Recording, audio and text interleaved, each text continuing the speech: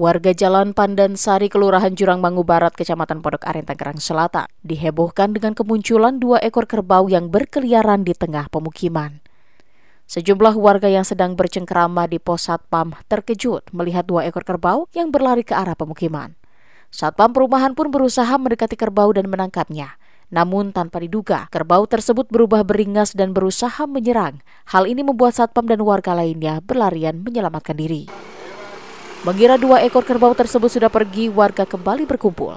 Namun tidak berselang lama, seorang pemotor sambil berteriak minta tolong karena sedang dikejar 2 ekor kerbau. Melihat hal ini, warga pun kembali berhamburan lari karena takut menjadi korban serangan kerbau.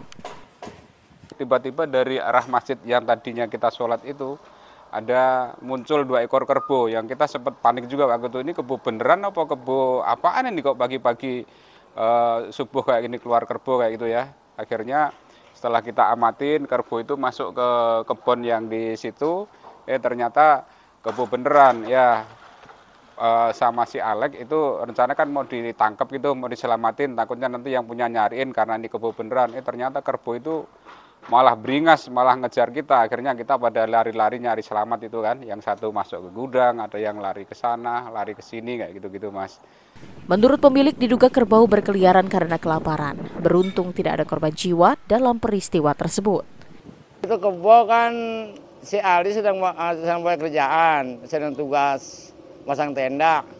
Jadi kerbau memang 2 hari belum diempanin, nggak ada empannya. Jadi mungkin dia lapar, kabur kemana-mana.